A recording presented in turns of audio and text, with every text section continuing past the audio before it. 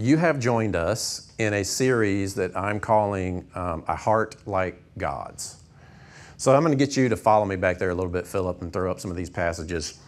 I have an actual heart in there because part of what we're talking about in this series is the phenomenon that happens with physical heart transplants.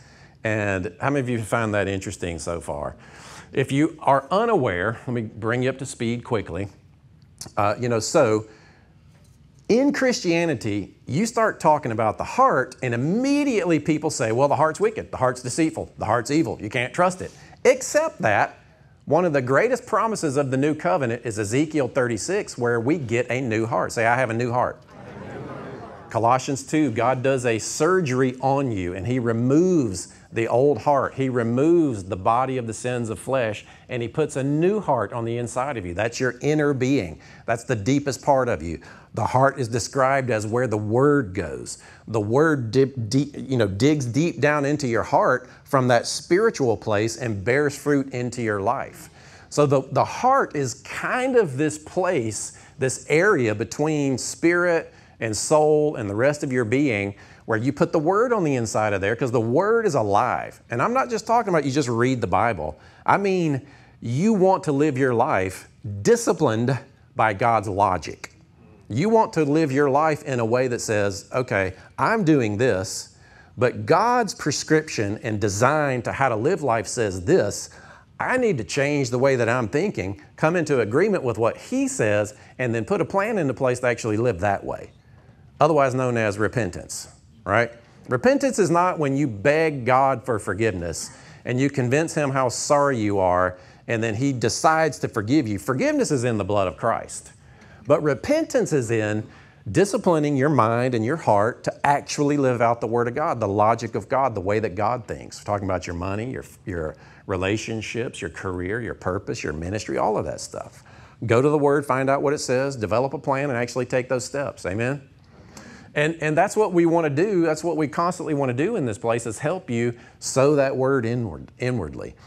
And we're using the illustration of physical heart transplants, which I'm not going to go back through that. I'll just quickly say, there is research now that shows that the physical heart has neurons, has like 40,000 of these kinds of cells that are like brain cells. So when the Bible says, as a man thinks in his heart, so is he.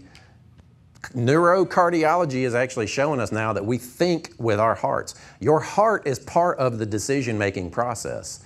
So your heart has the capacity to think and remember, and then we're looking at some of these heart transplant stories, phenomenons like a recipient of a new heart having dreams and visions that lead to solving crimes because the person that gets the new heart starts having an image and a vision in their mind of somebody that committed a crime.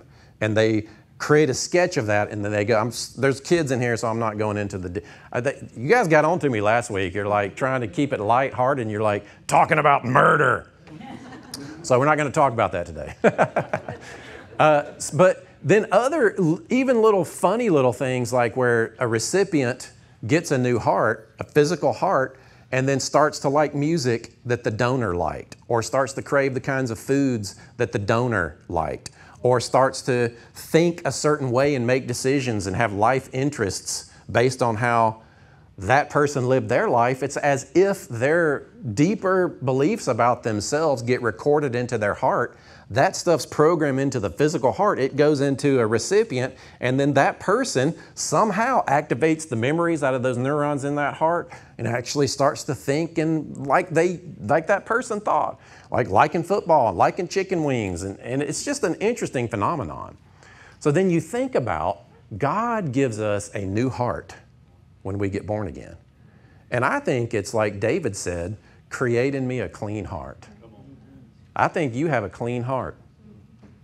Now, I'm not saying we need to live a life where we follow our heart. You need to follow God, but the condition of your heart will determine how you follow God. Are you with me? So above all else, guard your heart, protect it, because out of your heart flows everything.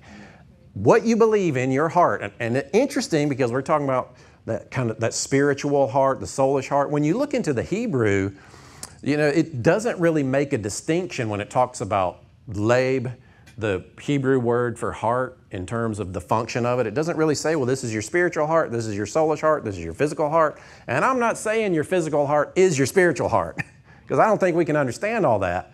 But we do know that we can clearly understand the things that are seen, or that are unseen, by looking at the things that are seen.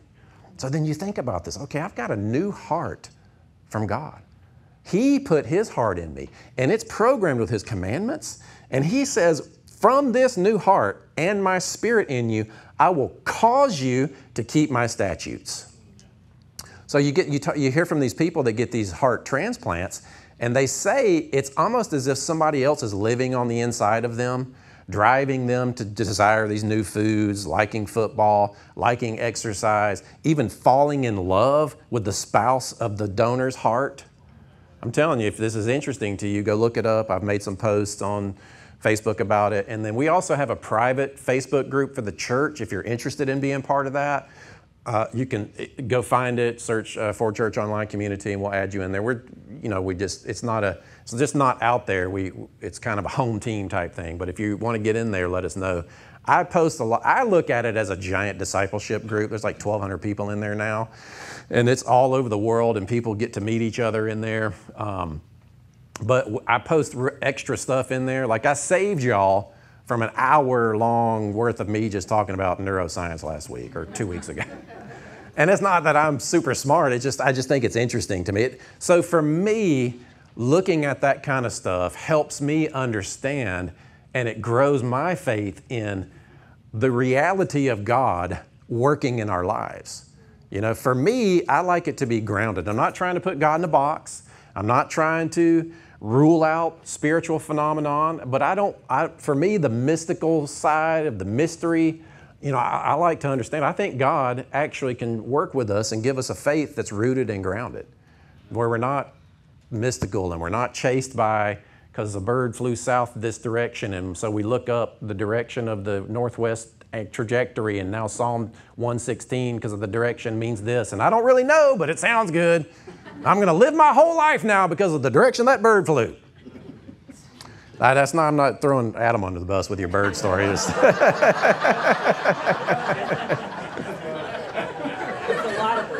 was a lot of birds.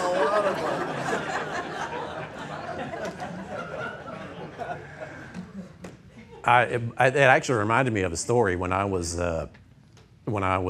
walking out my deliverance, and I wasn't raised in a Christian home, got into drugs, got possessed, hearing voices, dark as the dark gets, trying to walk out of that, trying to trust God through the process.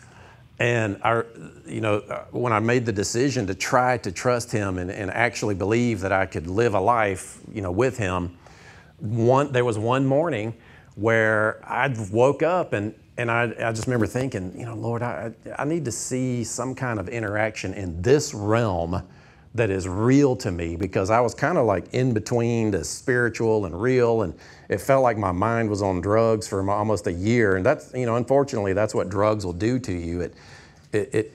All right, here we go. Let me stay on track. I'll just say, there's people that watch this because they're interested in the things that we talk about, and you're experimenting with psychedelics because it seems to be mimicking a spiritual experience. And it's a shortcut. First off, it's illegal, it's unwise, it will wreck your soul, but it does affect your physiology, where you do become sensitive to that spirit. We're partially spiritual. We have the capacity to hear God's voice, to hear angelic choruses, to hear demonic messages. And when you affect your physiology in a way that I don't really know how to explain it all, but it causes you to be, it's like fasting, right? How many of you believe fasting makes you more sensitive to God's voice? It's the same type of thing. And it's not that because you fasted, God says, oh, look, they're fasting, now I'm going to talk to them more. No, you quiet down that physical side of you. You quiet down the part of you that has natural desires, and it heightens your spiritual sensitivities. Psychedelics does the same thing. Don't get any ideas. But it's unwise. So anyway, I was in this place. I was talking about birds. And I just remember walking out one morning because we had these glass windows outside the bedroom where I was. And man, I'm telling you, there must have been 500 blue jays just on the ground. I mean, in this area, it probably as big as this room, just scattered all around, dense. And I walk out and I'm looking at them and it, very much the same thing. I just felt, So I think God will do those kinds of things for you. Now, but I don't want to anchor my faith in those kinds of things. Like, in other words, I don't want to anchor how I make decisions solely in those kinds of things. I want the Word of God bearing fruit on the inside of me, teaching me wisdom, helping me know who I am in Christ, helping me be confident in what God said. And all of that stuff is fine. It can confirm who we are in Christ. It can verify the words spoken. It can help us and we can give each other words and all that kind of stuff. But man, please don't anchor everything into that. If you're desperate and you're looking for a word, be careful. Know who you are in Christ. Go to the Word. Know what it says about that area of life. Anchor your understanding in what God says about a subject, and then let it be confirmed. Are you with me? Yeah. So, this idea of we have a new heart, you have a responsibility to guard and protect this new heart, because that's where the Word goes. The love of God is shed abroad in that new heart. The light of God is poured out in that heart. Out of the heart flows every area of your life. And what we know about the heart, it's where we believe. It's with the heart that we believe unto righteousness. Are you with me? So what you actually believe is not really in your brain. Even from the soulish spiritual perspective, the inner core, deepest part of who you are, it's almost like on your heart you have a self-portrait. You have this painting of who you think you are and what you think you look like. And this happens at a subconscious level. This happens at a level where you don't really think about it. Because how many of you have found yourself in a situation and you're thinking, why did I say that? What happened? What was I thinking? Well, you weren't thinking. It's just in there and it's a reaction.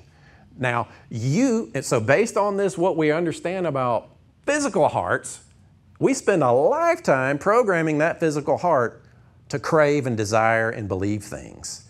So it is with your spiritual heart as well. You get a new one, but if you focus on, if you entertain carnality, you still entertain sin, you still entertain that new age and chasing money, and then you give an avenue for the enemy to reinforce the corruption that maybe you have sown back into your heart again. It's not that your heart becomes evil, but that new heart, even that new heart, it has eyes.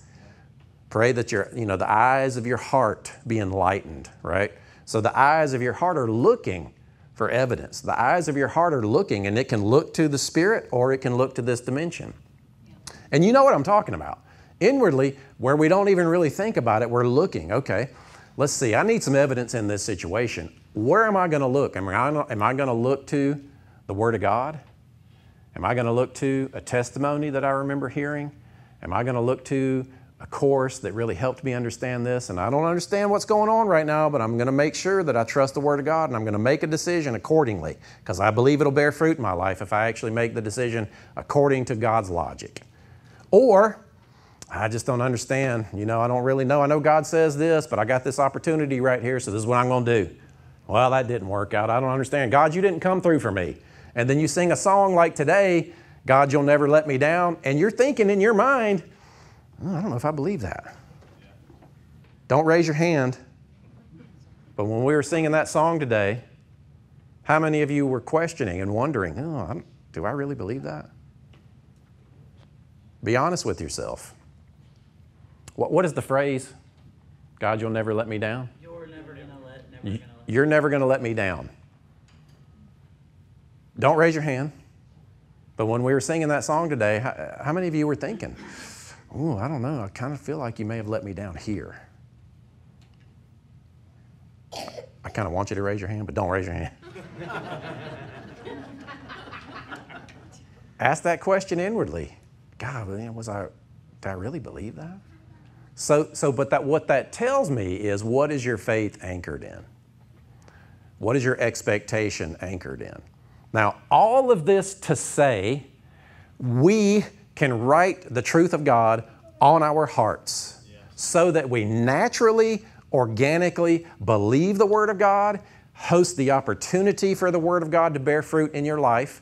And as you do this, what it does is it teaches your mind how to then perceive and recognize God in this dimension. In other words, God, I promise you, listen, I promise you, God is trying to lead you in this life. Every day, He's coming to you by His Spirit, and He's saying, go this way. Make this decision. You can have this. This is who you are in this situation. Don't do that. If you do that, it's going to go really bad for you. And it's not with the threat of punishment because Jesus has already bore the penalty for that sin. But if you go that way, what He knows is that sin will produce death in and of itself, but He's trying to safeguard you from that. He's trying to deliver you from that. He's trying to lead you and guide you into abundant life. Jesus said, I've come that you would have life, and that more abundantly. Amen. Are you with me? Every moment of every day, the Lord God Almighty, the creator of heaven and earth, the designer of humanity, the judge, the merciful one, is looking at you, seeking how He can bless you. Not just so that you financially and all that stuff, not the prosperity gospel type thing, but so that you can be a blessing. God's never going to leave you.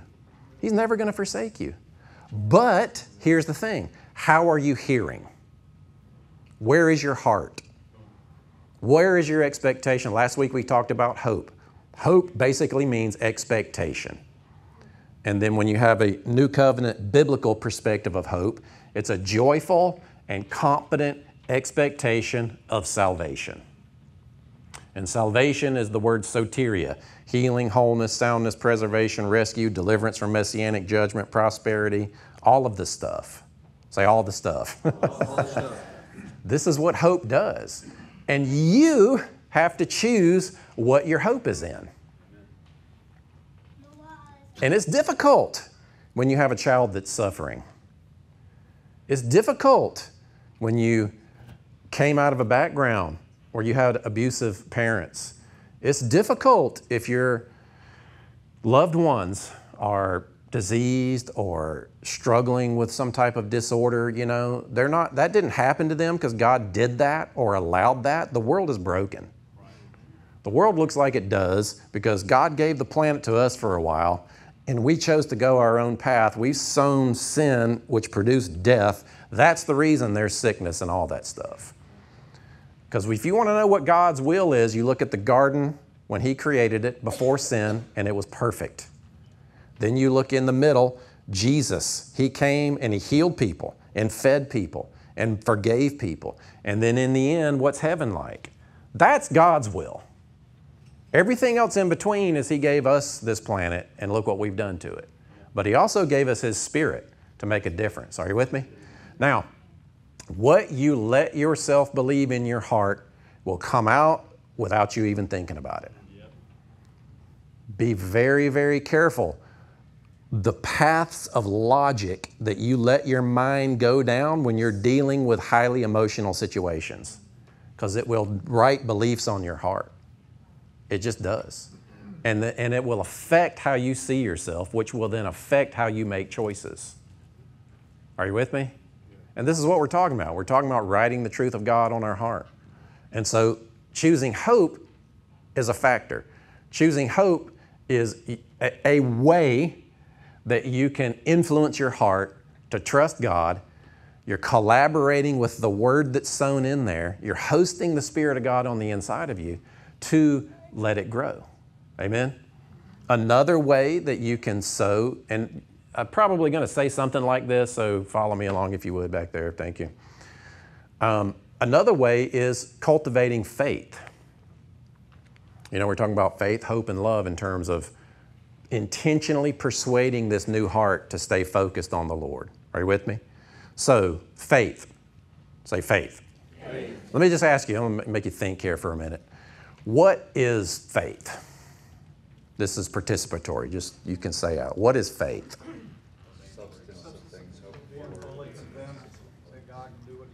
Fully convinced God can do what he says he can do. Substance of things hoped for, the evidence of things not seen. What else? What is faith? The opposite of fear. Trust. Any more? Belief. Taking action. Yep. Because you don't know if you really believe unless you act on it. Belief. Good job. Not one person said belief in spite of lack of evidence. Because that's what most people think faith is. That's what a lot of the world thinks about our faith. And oftentimes we think that. Well, I don't see how this is going to work, but I'm going to believe it anyway. That's not really faith. I don't know what to do here, but I think it's, you know what I'm saying? Did I just take away your definition of faith? It's like, wait a minute, that's what I was thinking. Oh, that's what you're laughing at. He stole my punchline. Sorry, I throw these little corny graphics. So go to the next one if you would. So let me just talk about a little bit about faith. You know, so faith is not a commodity that you have to try to figure out how to get more of. Are you with me? Faith is not this thing that you can make stronger and build up more to get more stuff from God. There is kind of a swath in the body of Christ that teaches that by your faith, you can move God to do things for you. But really what faith is it's a response.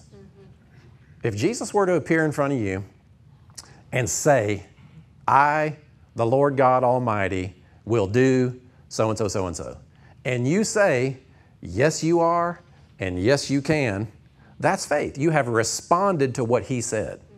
You have responded to what He initiated. You have chosen to believe what God has proclaimed about Himself. Are you with me? So faith is not something that's like, oh man, I don't really know how to trust God. I don't really know how to do all these things. I need to figure out how to get really good. And when I do it, when I obey, because there is, I mean, like she said, faith without obedience is not really trusting. You might mentally agree, but if you're not acting on it, it really is not coming out of your heart. Faith is not what you do to get God to respond to you. Faith is a response to what God has done, who He says He is, and everything that Christ accomplished in His death, burial, and resurrection. Faith is a response. So in other words, Jesus has done this. I now can expect that. I can have hope in that. By His stripes we're healed. The reason that you can expect to be healed is because Jesus on that cross paid for your sin.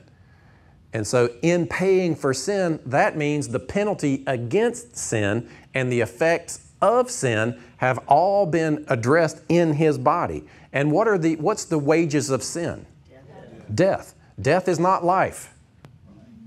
So in His body, not only did He bear the penalty for your sin, praise God for that, say thank you, Jesus. But the effects of that sin birthed fully into His body. The punishment and the wrath of God toward that sin on Christ, but then the effects of the death or the sin inside of Him came to full fruition so that He can give you life. Are you with me?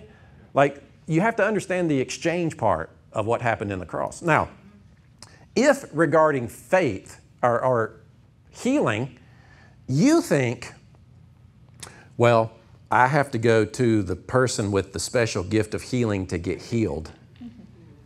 That's not really faith.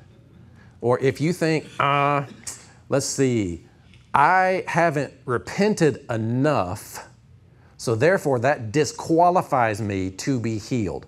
So now what I need to do is I need to figure out who I need to forgive. I need to figure out what curse I need to break. I need to figure out what soul tie to cut. I need to figure out what seed I need to sow. As if, now you would never consciously say that thing qualifies you for healing, but you might think the lack of that thing disqualifies you for healing. Right. Both equally wrong. The reason you're qualified for healing is because Jesus bore the effect of your sin on the cross, which makes you legally qualified for healing. Are you with me? Yep. Now, You might need to deal with unforgiveness in your heart because it's affecting your confidence to trust Him to the point where you let that bear fruit in your life. You let the seed of Christ unto healing bear fruit in your life. Do you see the difference? So we're not talking about some legal structure of taking action which then somehow spiritually qualifies you for this blessing. No, you have all spiritual blessings in heavenly places. He's given you all things that pertain unto life and godliness. I don't think there's a single person, mostly in the body of Christ, if somebody was sick on this standing right here, and Jesus Himself walked into the room, came up front, asked the person, what is it that I can do for you? And that person said, I believe you can heal me. I'd like for you to heal me of this. What would happen if Jesus put His hand on that person and prayed for them? Do you have any doubt at all that Jesus can do that? Do you have any doubt at all that He wants to do that? Okay, so that's what you got to anchor your faith in, the character of God. Because when you look in the Scripture and we have this body of evidence of Jesus, we have Jesus' track record laid out in front of us, never one time did He deny anybody of healing. Are you with me? Now, whatever kind of theological background we grow up in will cloud how we understand and see these kinds of things, right? And then, unfortunately, we spend a lifetime of programming our heart with circumstantial theology. In other words, we believe things based on what we've been through, rather than, I'm going to believe what the Word of God says. This is not my reality. In this, there's a difference between truth and reality. God's Word is always true, but your reality, it's real to you. Lack, depression, anxiety, sickness, disease, disappointment, that stuff's real. We're not denying that it's real. It's real. It is a reality. It's just not the effect of truth, which you could have the effect of truth because Christ is on the inside of you. Are you with me? And we're not just talking about healing. We're just talking about you wake up in the morning and you don't have that sinking feeling of, oh man, my future is, I'm doomed. Or, gosh, I'm probably really never going to be where I thought I was. I'm 30, 40 something years old now, and this is where I'm at now. And I always thought I had these dreams, and I'm just having to come to the reality that this is probably not, and I'm kind of a loser. I'm not all that I thought I was. I am not as smart as my mama told me I was going to be, So then what happens? You start to believe that kind of, now it might be true. You might never be the thing that you've dreamed of. So what? So what? What's life about anyway? If it's not glorifying Him, right? But that's what happens. We're talking about you having a faith that's anchored in who He is and what He says is possible. And that word spoken to you. And now, if you've never had a word spoken to you, if you've never heard God or just felt even that intuitive impression, most people never hear the voice of God. And listen, let me just tell you, that's fine. Don't worry about that. But you probably have had in the moment, you kind of just knew intuitively, this is the right thing to do. That's just as much God, especially if it's scriptural and it's leading you to life. Amen? That's what I want. I want my natural desires, my natural intuitive responses, my natural understanding, because I've taken the time to put the Word of God in there. I've taken the time to pray and season my mind to trust Him, that when I come against something, the natural response is, this is what the Word of God says here. And it might not be book, chapter, verse. It might just be, logically, this is the concept in this area to follow. Now, are you going to do that? Are you going to live that way? So faith then is not about you trying to figure out how to do things and get God to respond, and I have a lack of faith and I need more faith. When Jesus rebuked the disciples about having little faith is you're not very persuaded of Him. So great faith would say, I'm not worried about it. I saw Him feed 5,000 people. I saw Him calm a storm. I'm not worried about it. I don't understand how this is going to happen, but I'm going to take a nap too, because I know who He is. And He said He's with me. And He's going to walk with me. He's not going to deny me. He's not going to forsake me. His Spirit's on the inside of me. Are you kidding me? I'm His child. I'm a child of God. And then He told us stories of who God is, that He wants us to believe about God. And that is, He's not going to give you stones and snakes if you ask for bread. Like if you want to believe things about God, look how Jesus talked about God. That's what you get in your mind. That's what you got to take the time to build into your heart so that those are your natural responses when life happens. Because life's going to happen. Are you with me? Don't you dare let a circumstance shape what you believe about God more than the Word of God. That's where the rubber meets the road. And that is your responsibility to guard your heart. It's why we do church. It's why we pray for each other. It's why we have classes and write books and all this stuff. It's part of the reason why He gave us the gifts, to encourage each other, lift each other up, and remind each other. Don't you remember this is what He said? So then you look back at the patriarchs of faith, and what did they all do? They all, like Abraham. Let me just read you a couple passages here. By the way, you guys said all the passages that I wanted to read, so I'm not going to take the time to go through those because y'all already have a good definition of faith. So let me see. Get back over here. Faith is, when you think about faith, this is probably one of the most famous ideas that comes up. This is Mark 11. We're going to read 22 through 24. So Jesus answered and said to them, have faith in God, for surely I say to you, whosoever says to this mountain, be removed and cast into the sea, and does not doubt in his heart. We kind of missed that part, right? The biggest opposition to the Word of God bearing fruit in your life is doubt in your heart. You know, when the disciples couldn't cast the demon out of the little boy, and the disciples came to Jesus, and He said, why couldn't we do it? What did He say? He said, because of your unbelief. And then He said, this kind, and if you can diagram a sentence, He's not talking about this class of demon, because Jesus has authority over every principality and power. Amen? Right. You share that authority. You don't have to go try to figure out how to get more authority in the Spirit. Ain't no such thing. You got Jesus, you got it all. Yep. Technically, what He was saying is this kind of unbelief comes out by prayer and fasting. So if you find in yourself in unbelief, you can go fast and pray. Now, it's not the act of doing that makes something happen. It's how are you letting your heart be affected in the process? Am I actually going to go and deal with this doubt? And sometimes, you got a sin issue that you just can't conquer. You can get to that place of fasting, and it's not that God owes it to you because you've done the act. And it's not the obedient act of fasting that causes Him to do something special. What it does is it affects your heart in such a way where you can let what He's trying to do actually bear fruit in your life. Guard your heart. And fasting can guard your heart. So, be removed and be cast in the sea, and does not doubt in his heart, but believes that those things he says will be done. He will have whatever he says. And this is the one I really wanted to read, verse 24.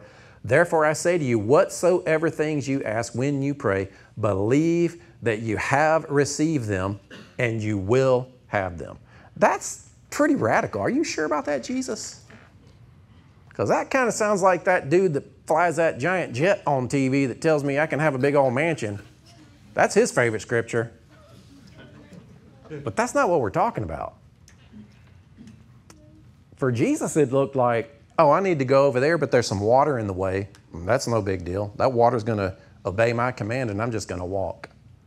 This depression and anxiety on the inside of me, it is no match for the peace of God. Yes. Now, am I going to feast on the Word of God that brings me peace in my mind and in my heart to the degree that anxiety has no more space?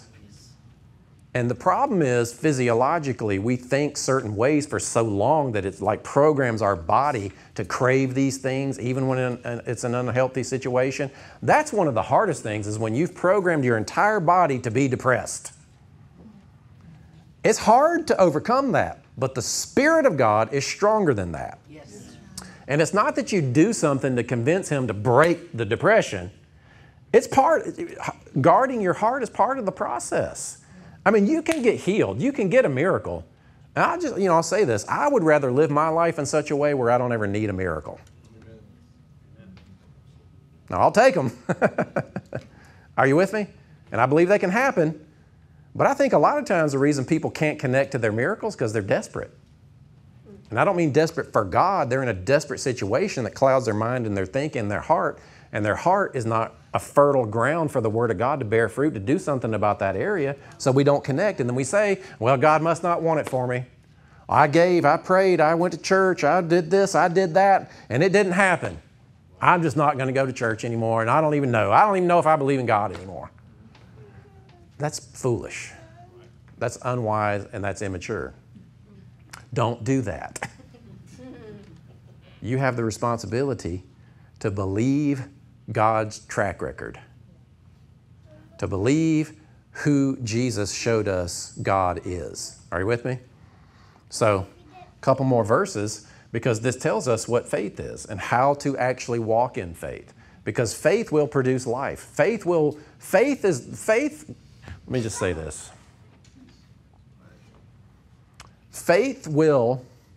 Choosing faith, in other words, choosing to respond to God, choosing to trust God intentionally, in spite of evidence to the contrary in this life, faith will tend the soil of your heart to be fertile for the Spirit of God and the Word of God to actually do something on the inside of you.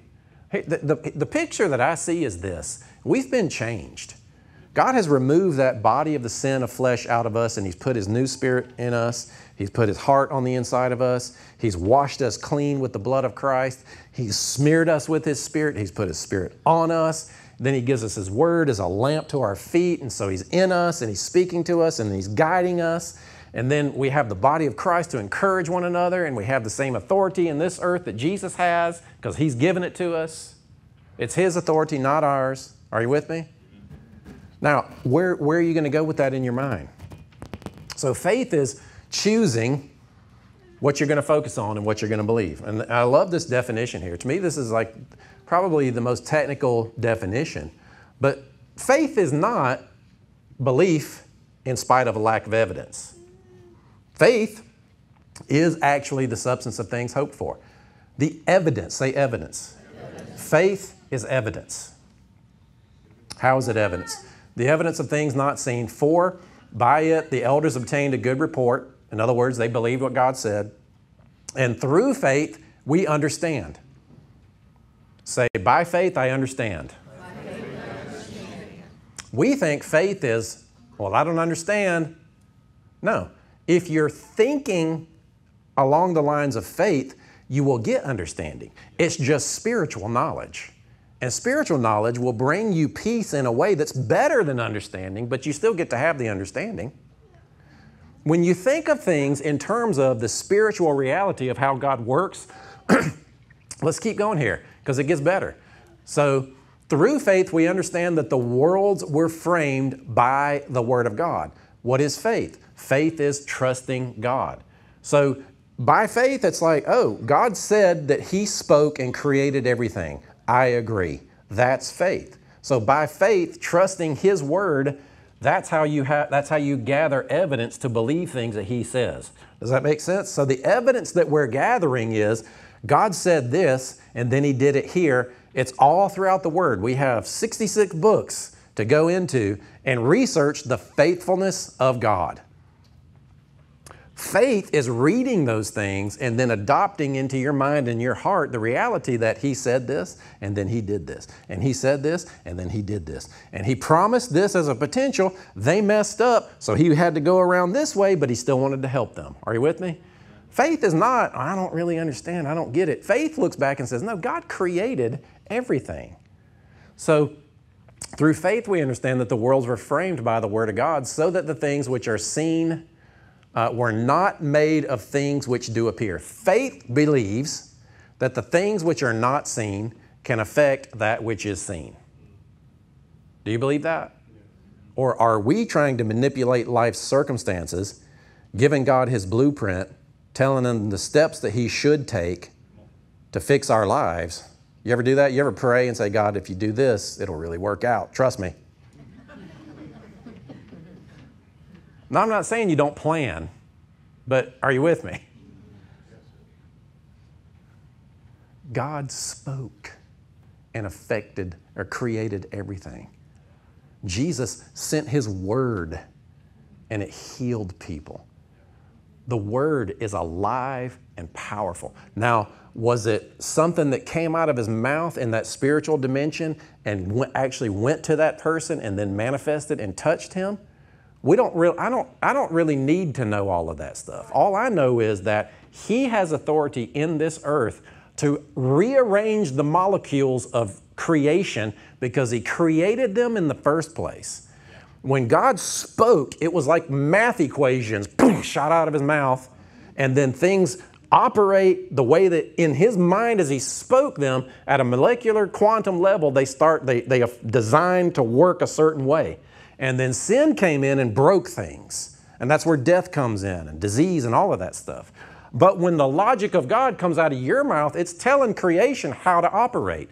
And it's designed to know how to do that because it knows the voice of its creator because it was designed to follow him in the first place.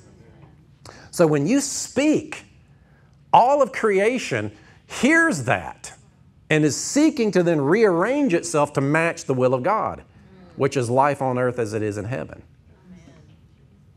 To me, spirit and spiritual phenomenon is not just this mystical thing where we don't really understand.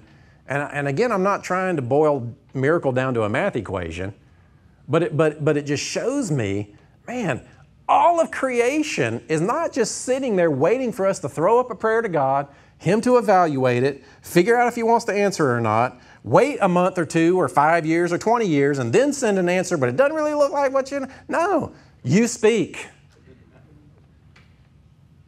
Life and death are in the power of the tongue. God gave mankind dominion over this planet. And by faith, we understand that the worlds were created. It's kind of challenging to get our thinking to that place because that means you've got a responsibility to change and not stay stuck where you are. You know, my wife, where'd she go?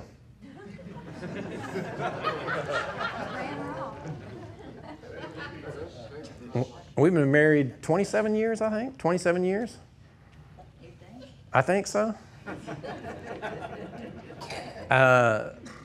And she's been faithful to me, you know. The reason I can depend on her is because she's been there for me. She has supported me. Never once have I questioned her loyalty, nor mine to her. In fact, hers to me even reinforces mine to her, right? The fact that she's with me has given her life to walk with me through this. You know, I don't question or doubt at all because I've watched her for that long, almost 30 years, be right there with me. So my faith in her is a response to her faithfulness to me. And that's what God is. God is faithful to you. We love him because he first loved us. Like that's the reason you love God. When you're commanded to love God, it's almost as if the commandment is, hold still and let me love you. Because if we love him because he first loved us, and then he commands us to love him, why do we love him? Because he first loved us. Let him love you. So then as an example from the patriarchs, and there's 2 more passages here, Hebrews 11:8, by faith Abraham obeyed when he was called to go to the place which he would receive as an inheritance. Isn't that interesting? Because we know what Abraham did. He went and slept with another woman. But yet it says he obeyed. Interesting, right? Now, I'm not recommending that gives you the license to go sleep with another woman. Are you with me? I'm not advocating sin. We're just saying God sees the heart. And he went out not knowing where he was going. By faith, he dwelt in the land of promise. So he dwelt in the land of promise. What was the promise? God said, through you I will bless the whole nations and I will bring you into a land of milk and honey, right? So that was what his faith was. Abraham's faith was in what God said. So in a foreign country, dwelling in tents with Isaac and Jacob, they're the heirs with him of the same promise. And then, for he waited for the city which has foundations, whose builder and maker is God. That's beautiful. That's beautiful. God is building something. He trusted that God was building something. Do you? Are you walking with him? Or are you grumbling and complaining and staying stuck in the desert for 40 years when it could have taken you 2 weeks to get through? That was their fault. They stayed stuck in that desert. Because they didn't mix faith with the promises. That's a whole nother subject, but listen to this one. So Sarah, Abraham's wife, the one who was supposed to have the child, and this should be us. This is the picture of us. By faith, Sarah herself also received strength to conceive seed. Right? Received strength to conceive seed. This is what grace is. God is trying to give you strength to conceive the seed of the Word of God on the inside of you. So, and she bore a child when she was past the age because she judged him faithful who had promised. Do you judge him faithful? Are you with me? What evidence are you using to program your heart? When you try to believe God, when you try to make decisions and think through things about who God is, what evidence are you using to gather those? You guys come on up if you would. Is Chris in here? Yeah. What evidence are you actually using to support into your life? So think about this. Now this might be a little bit weird. What else is new? But let's say that you had to give your physical heart to someone else, knowing that it was going to cause them to desire things and want things and think new things. What would you do? What would you do for that heart to serve that person? Would you want them to deal with the unresolved trauma from your past? Would you want them to eat the kind of foods that you desire? Would you want them to listen to the kind of, the surface level type stuff?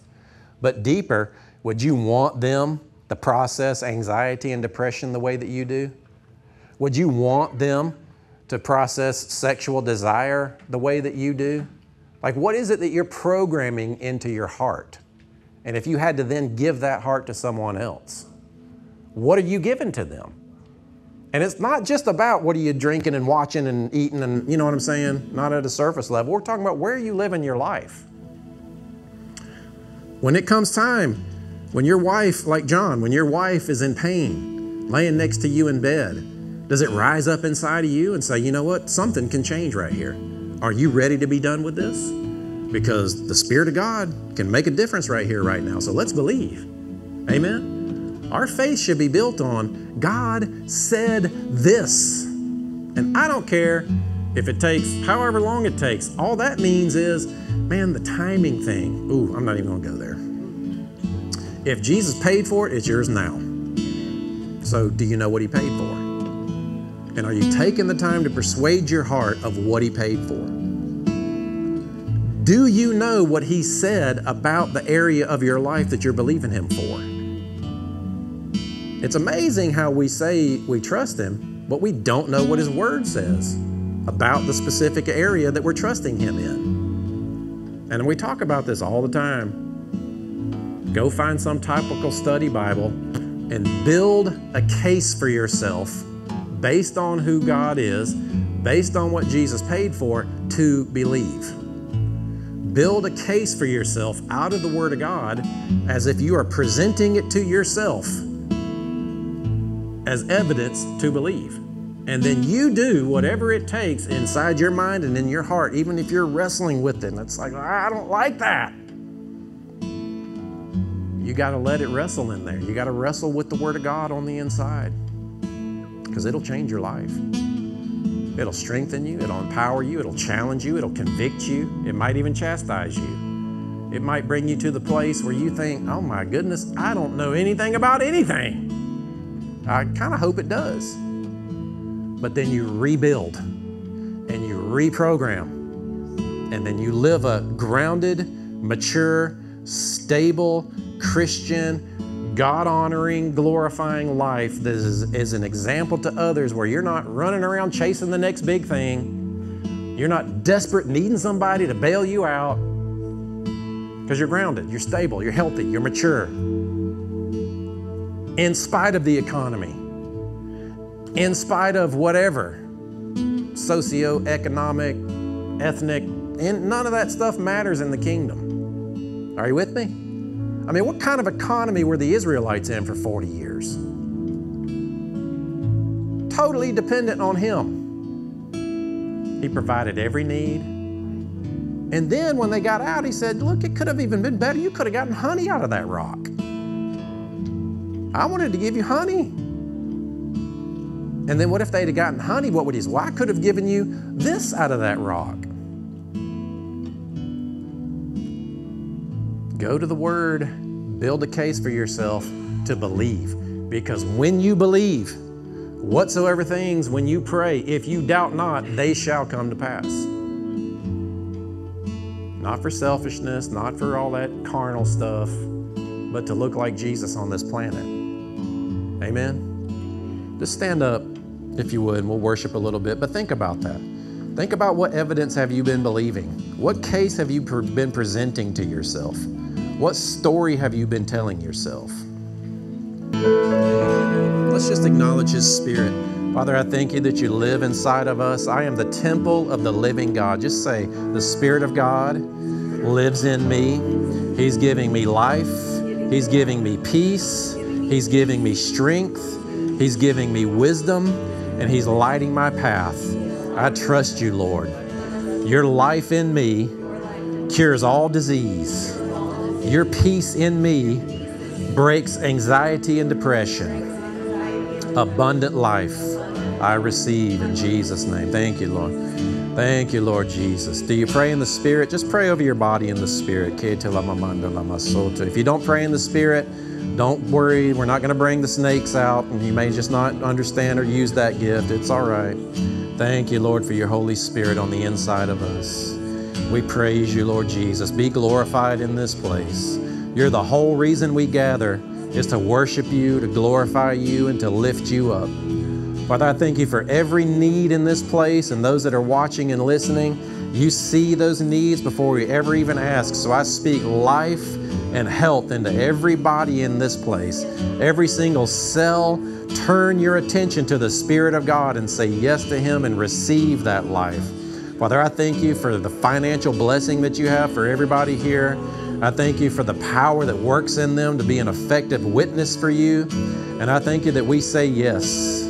We trust You and we love You. We praise You, Lord. Just worship Him in your own way, however it is. You just speak out to Him. Just tell Him, I trust You, Jesus. I trust You, Lord. I want to be led by You. I want to be strengthened by You. I want to let Your righteousness that You've put in me shape me and transform me. I praise You, Lord Jesus. Just recognize Him as Lord and God. You're my Lord and my King. You're my Prince of Peace, and You're my strength.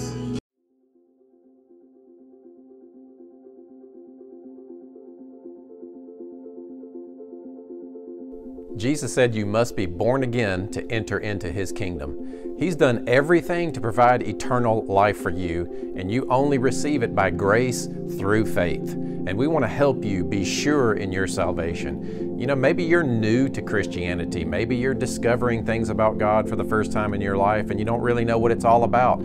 I've been there, trust me. I wasn't raised in a Christian home. I didn't know anything about God when I got born again and tried to approach the Bible, and it didn't make sense to me. So we want to help you. If you go to forward.church and click on Who is Jesus, we have a simple article on there that explains salvation, everything He did for you, how to begin to read the Bible and start to live a Christian life and incorporate His principles, and how to engage the Holy Spirit for empowerment. You know, His grace wants to transform you. His love wants to make you whole, and we want to help you. If you've made the decision to be born again today for the first time, or maybe even a recommitment, and you're just not even sure what to do, how to approach the Bible, reach out to us. Email us at info@forward.church or call our office 770-828-5826. Go to our website, find the article on Who is Jesus, and get started. He loves you, He's for you, He will lead you and guide you, and we want to help you.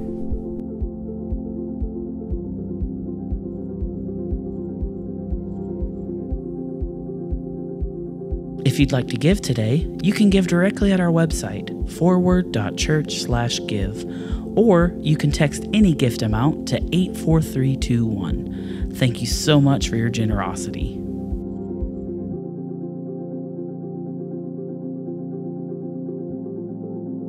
Would you like to stay connected with us? Then visit forward.church/connect and click Online Guest. You'll receive texts and emails with links to free resources and notifications when we're going live on Facebook and YouTube.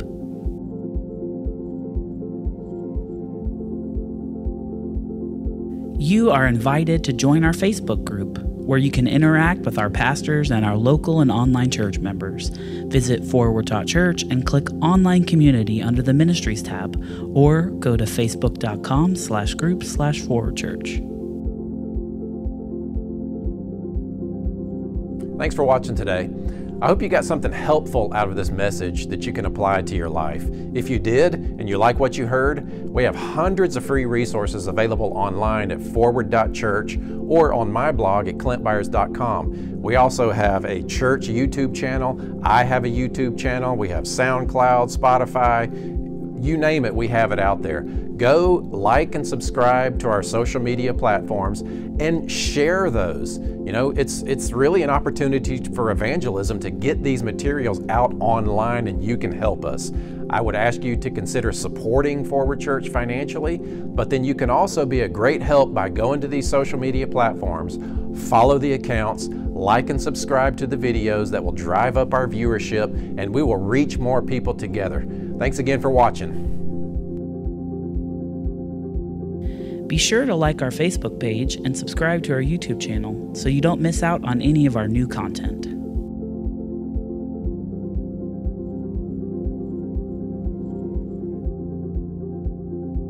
We invite you to make the journey.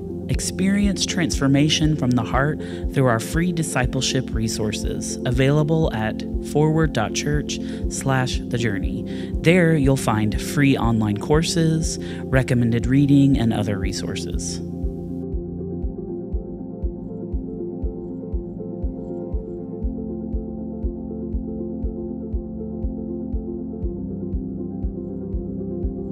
For tons of free messages and other great resources, go to clintbyars.com.